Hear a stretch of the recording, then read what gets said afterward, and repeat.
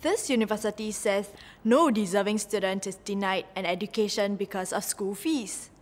Do you know that you can borrow up to 90% of tuition fees under the tuition fee loan scheme? If you're in financial hardship, you can get another 10% loan plus $3,600 per year for living expenses.